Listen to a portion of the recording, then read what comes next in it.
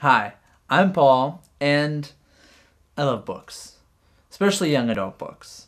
Young adult books have been really popular recently, and I'm sure most of you have read at least one of the Hunger Games and maybe some of those Twilight books. I haven't read any of those or seen any of the movies, so I can't judge. So this video is for if you've read the Hunger Games trilogy or at least seen the movie, or if you just like to read young adult books like me.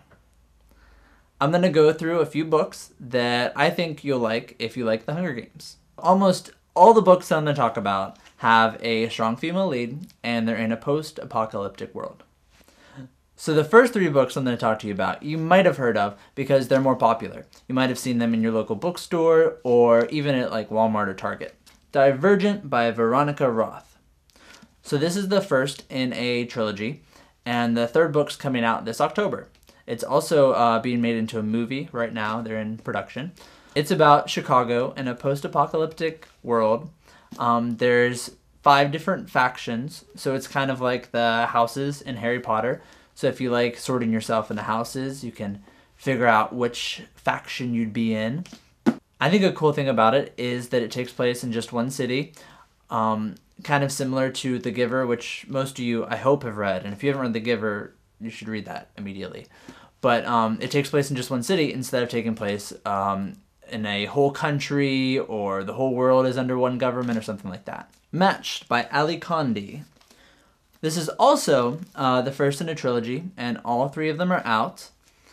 It's more on the romance side than Hunger Games, so if you liked the love triangle in the Hunger Games, you'll probably like this.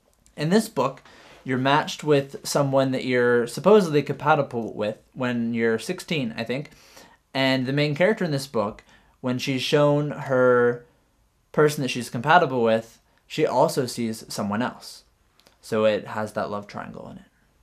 UGLIES by Scott Westerfield takes place in a world where everyone is considered ugly, and at a certain age you get a procedure done when it turns you pretty. All the ugly people live together, and they all want to be pretty. They want to have that. It's something that they put on a pedestal, but being pretty isn't what it turns out to be.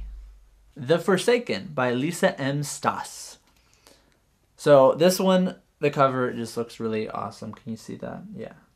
It's a really cool cover, and that was the reason I picked up the book, actually. Actually, I think I saw the cover online before I even saw it in the stores, and I was like, I have to get that book. In this book, there are people that are considered forsaken, and they are taken away from society, and they're on this island. The people on the island are supposedly more violent and more likely to commit crimes.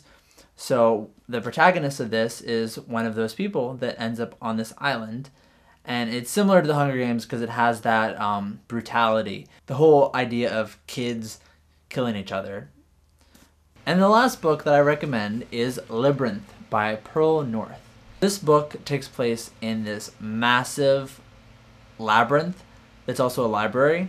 So if you like books like me, just the concept of a massive labyrinth that's also a library is pretty awesome. This is also kind of post-apocalyptic, but it's more fantasy, I guess.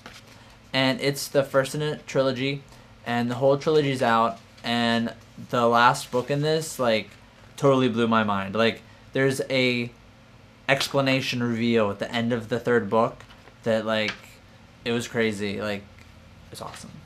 So those are my recommendations to you for if you like the Hunger Games. Hopefully you'll go out and pick one of those books up, or get the ebook of it and read it. If you have read any of these books, comment below and tell me how they were. If you agree with me, if you think of a book that also is similar to the Hunger Games, let me know.